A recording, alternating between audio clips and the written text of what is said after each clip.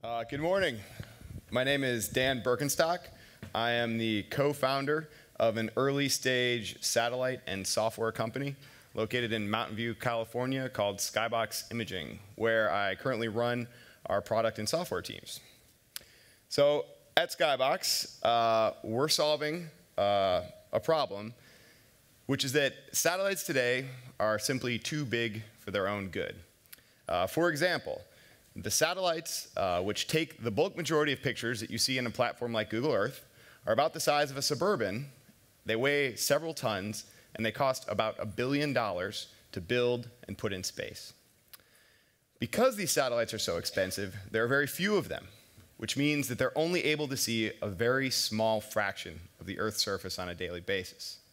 Now, this is a problem because, in theory, satellite imagery has the potential to provide global transparency on an unprecedented scale. The ability to be able to identify, characterize, and quantify activity at millions of different locations on Earth, day in, day out.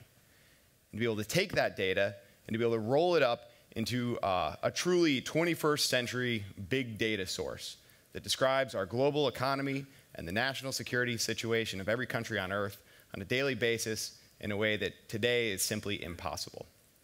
Now at Skybox, we're solving this problem by dramatically reducing the complexity of imaging satellites, primarily by using electronics, in many cases that are commoditized, and which have driven the growth of the internet age over the last decade.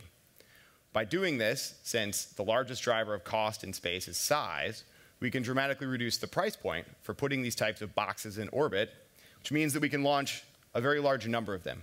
For the first time, being able to characterize activity at tens or even hundreds of thousands of locations on Earth, and to be able to analyze that data and take its unstructured content, turn it into structured information, which we can search, analyze, and provide to consumers, businesses, and governments across our entire planet in order to make better decisions and to live their lives more safely. Now, we don't have any satellites in space yet. I get this question a lot.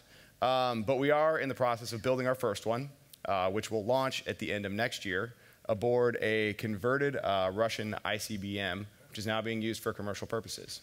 So I'm here today with my co-founder, Julian Mann, as well, so please feel free to come talk to either of us afterwards.